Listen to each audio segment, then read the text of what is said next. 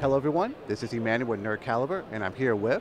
Elyssa Grant. She's the producer behind Acquisitions Inc. And is there anything else you're also a part of? Yeah, so I'm a producer and the partnerships manager at Penny Arcade.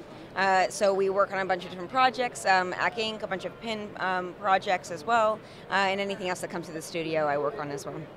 And recently they just released a new sourcebook for D&D 5e, Acquisitions Incorporated, based on the popular podcast and live performance series. Tell us about this. Yeah, so, do you want me to hold this? Okay.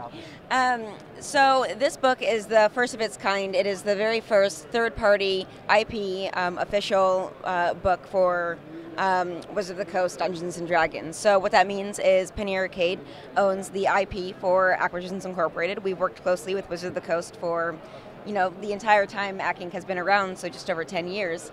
And we decided to work together to bring Ac Inc. into the official world of D&D. So, I like this book a lot. Thank you. I like it because most D&D modules tend to take itself really seriously. There's always a big bad monster to fight at the end. It's life and death. But this comes across more like Discworld meets Wolf of Wall Street.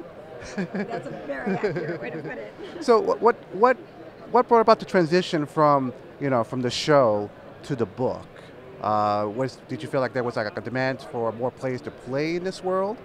Yeah, so Ac Inc. itself is, how we put it, is a dark office comedy.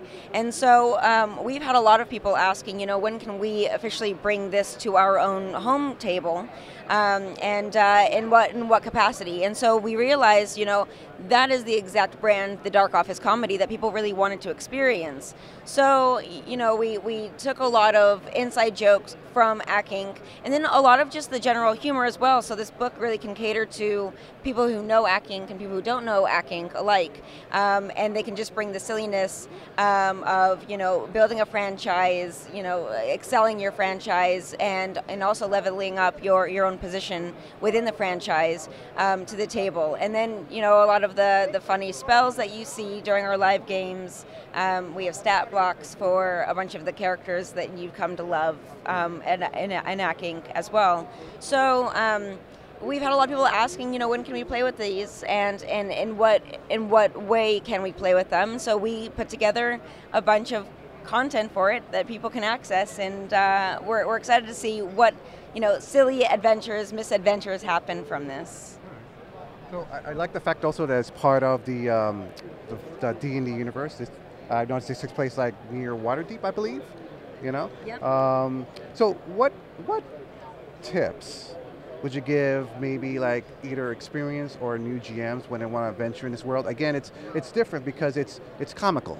Is there any tips would you give to GMs or dungeon masters about playing this book? Anything they should be aware of?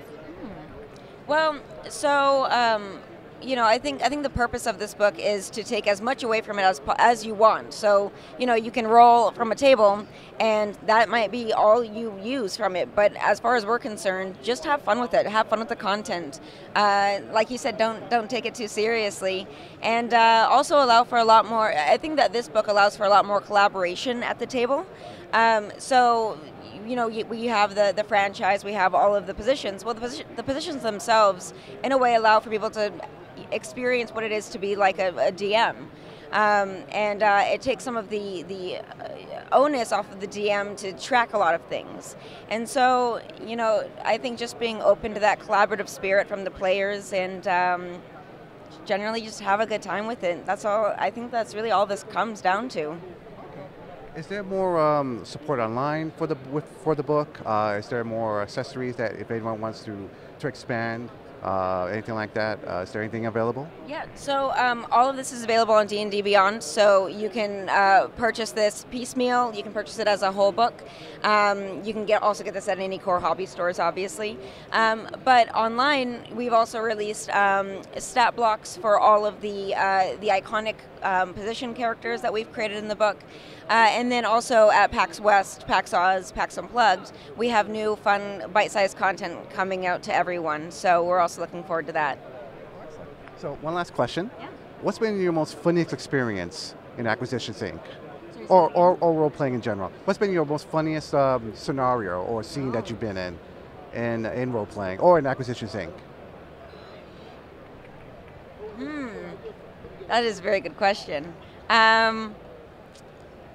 Gosh, honestly, so one of my favorite Ack Inc. games was when they created 18 the Dinosaur with the race. That it was an amazing episode.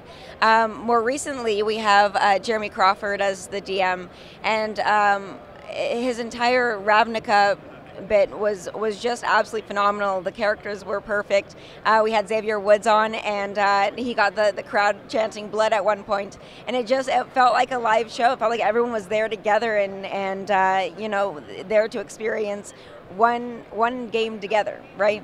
But personally, gosh, I've played in I'm trying to remember back to all of the games that I've played, but I don't know.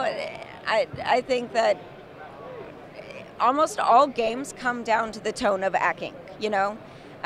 So it all ends up being, you're in this high fantasy world, but these silly misadventures happen, and those are the experiences that people come to, know and love.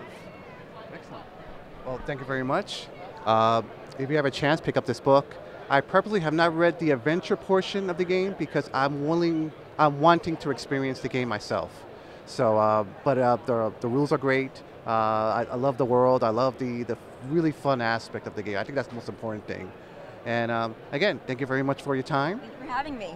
And stay tuned for more Gen Con 2019 news.